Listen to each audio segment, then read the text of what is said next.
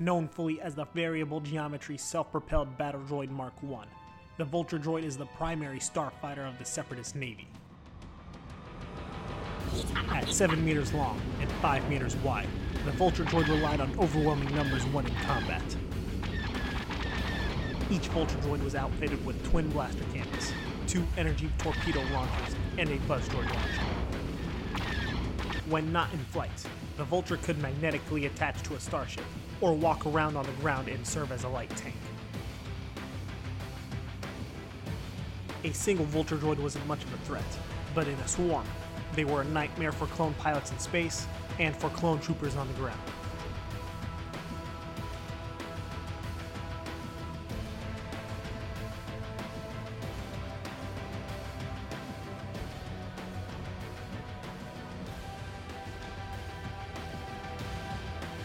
Critical intensify attack.